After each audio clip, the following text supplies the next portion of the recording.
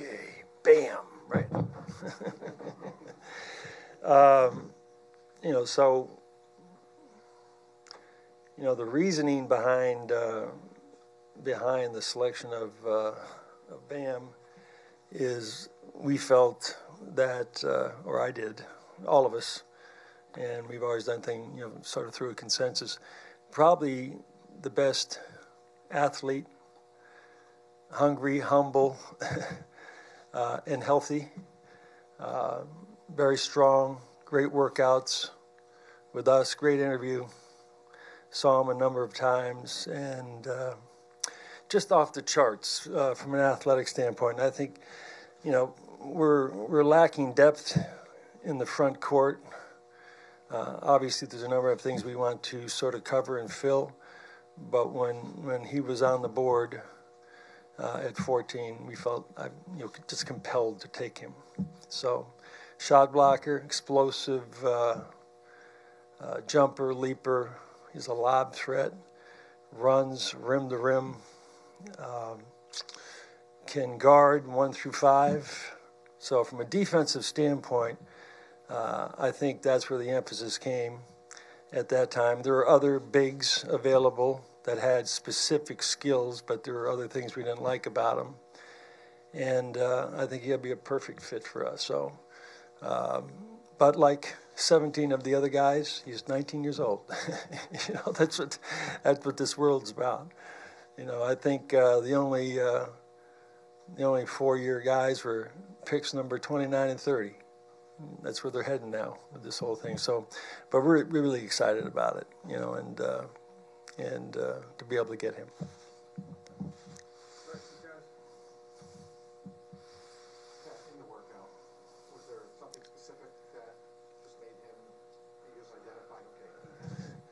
Yeah, it's a wow factor. He's not 7'1", like Hassan, but he plays like him at 6'9", and he's an above the rim player for real, while other guys, try to play above the rim. And his speed, his quickness, his ability, we put him in situations to guard perimeter guys. Obviously, I'm a big fan of what John does from a coaching standpoint at Kentucky, and so he comes from a great system. And but just also when we sat and talked to him, for an hour, it's just you get sort of blown away by his story and his background and his motivation and why he is here. I mean, there's a lot of other sidebars to this other than just this incredible athlete. So.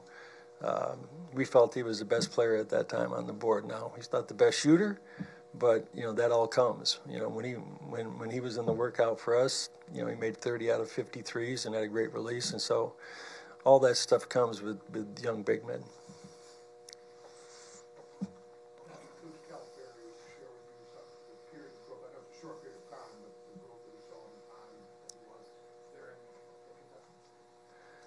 Well, I think, he played 30 minutes a game, averaged, about 13 points. He shot about 60%. He's just a very efficient player around the basket, doesn't need the ball. Obviously, what he said, to me was he was a great teammate. He's a wonderful teammate to have. And when we talked to him, he had a level of maturity about him and sort of quietness about him that we really liked. And it was all about basketball. So he was sort of a giver, So I saw him play, 2 or 3 times and a number of, film sessions. But there were 3 or 4 or 5 guys in the mix there. And, at the end of the night when we got to 14, the consensus was, as we always have done in the past, we take the guy that's on the board, So we took him because he was there. He was actually ahead of the 14th pick. You guys didn't make any moves for a second-round pick. Why? Why for $3.5 million? We're not. Mickey. You're dropping $3.5 million. On a 50th pick. Let's get real here. As a matter of fact, somebody. I don't know who it was. you got $5 million next year, so it's going to be for $5 million. I can remember we can get him for $500,000. You get a first round pick, you could buy one. So, that has changed. If we felt there was somebody that we really needed, we like our roster. We need to fill some spots. Now the next step is to go into free agency, obviously, and we feel very comfortable about that. And it's a step-by-step thing. What I don't want to do is, just take a second-round pick unless we really like somebody. And there's some pretty good players there, but, it wasn't the fact that, we wouldn't pay $3.5 million for the pick or we only have 3.1 left or whatever it is. We just said we're going to take one player in the draft, unless something else happens via trade. We had a number of other offers that were sort of ridiculous from a one-way standpoint against us. And people what they were asking for, and we said no to that. So we'd take the next step, which is to go to free agency, and to build from there. And then, through the summer league, try to be the first out of the box on some of these guys in our development program. So we feel good, where we are, with our roster. Surprised by any of the moves in the last 48 hours or so around the league? Jimmy Butler and some of the guys that have been moved. I'm not going to comment on other teams. I mean, I think the people who know what they're doing in this game do it for a reason, and a lot of the commentary that follows, deals, that are covered by, people who know what they're talking about, they don't know what they're talking about, so they don't know why. And so if one team is going to rebuild, or if somebody's going to trade the third pick for the first pick, that's what they want to do. That's their choice.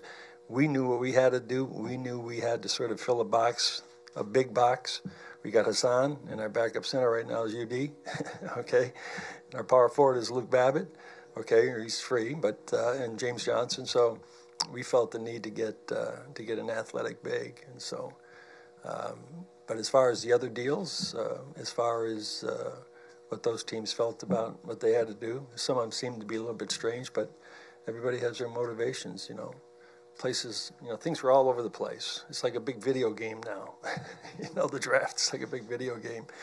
But when they start calling and saying, "Will you take the 51st pick for $3.5 million?" No.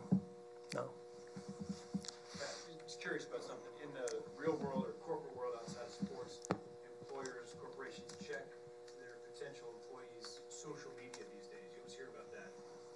Is that something your team does for draft prospects? I don't. I mean, we have tremendous scouting department. I mean, you should see it, the amount of information that you have on all these guys. But we do follow their social media without a doubt, all the time. But I'm not going to comment on somebody else's social media, but I don't follow it. But it's in a book. It's in a scouting book. Why?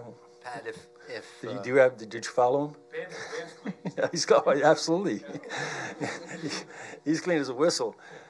No, we do a lot of research, I mean, interviews, background, just talking to people, watching him, getting up close and personal, the investigative part of it, that we all go through to make sure that there's nothing wrong in the kid's past. This guy he's a gamer and he's hungry, and he was clean as a whistle. His motivations with and where he came from in Jersey, and with just he and his mom and in the background that he's had, he's just. I think he's going to be a special player, and he's going to be a special person to work with.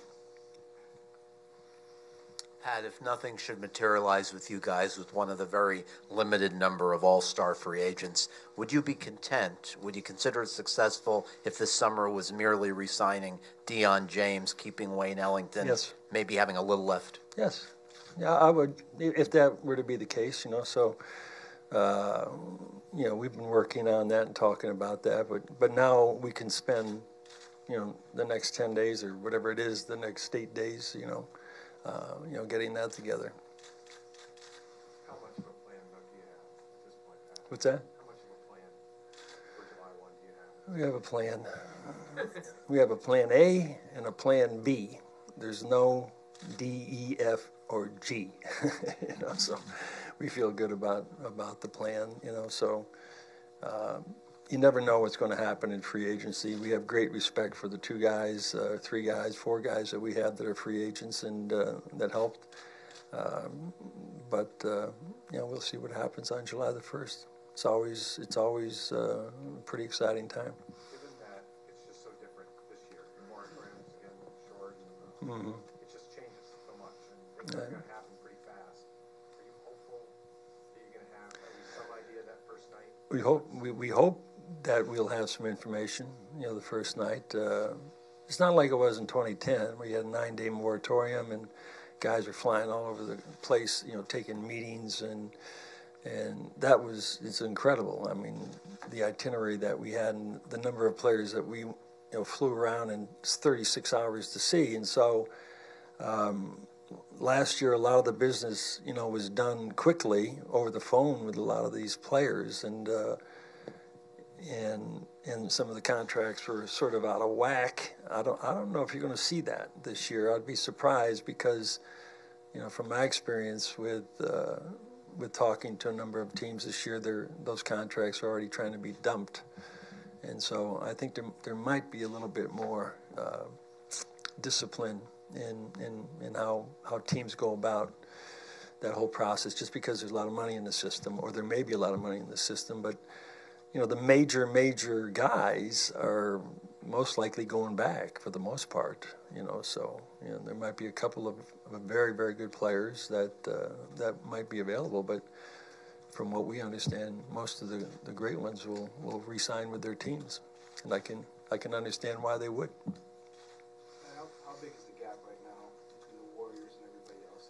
How easily they ran through everybody in the playoffs? Well, Cleveland ran through everybody in the playoffs too until they ran into them, and continuity in this game today is going to be very difficult, I think, to keep a team together for a long time. I mean, you can go back, it's like apples and oranges, and talk about the Lakers and the Celtics.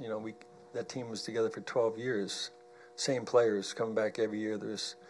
We got one free agent. I think Mitch Kupchak we got in 1981. He was like the first free agent in the new CBA back then, and so that team was together, and the Celtics were together for 9 years. And so if Golden State can keep those guys together for 9 or 10 years, there's going to be somebody who's going to catch up to them. It will happen, and or it might not.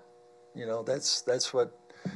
You're not a dynasty in 3 years. You're a hypothetical dynasty because of how good they are now, how good they're going to be in the future, and how quickly somebody else can catch them at the right time, or an injury, or maybe they don't sign somebody, or if you project down the road with that team or some other team that might have a payroll that could be $30 million into the tax, I mean, it starts getting pretty punitive. But right now, it doesn't look like there's many teams that are very close to them. They've built something special. Pat, I know you told us in late April you wanted Dion and James Johnson back. Are you able to say at this point whether you want to bring Wayne back on the contract and Luke Babbitt, or would that depend on how things play out? I'm not going to talk about this right now. Okay. Barry, you're getting too deep. I'm going to read your column tomorrow, but I don't want to. I just spent, I spent 2 weeks on 300 college players. Okay, I might even mention one of those guys in free agency, and I don't want to do that right now. So, but I will tell you this right now: we have great respect for what Dion and what James did, and Luke, and obviously what Wayne did last year. So, we're concerned, but we're also very confident. When you go into this process.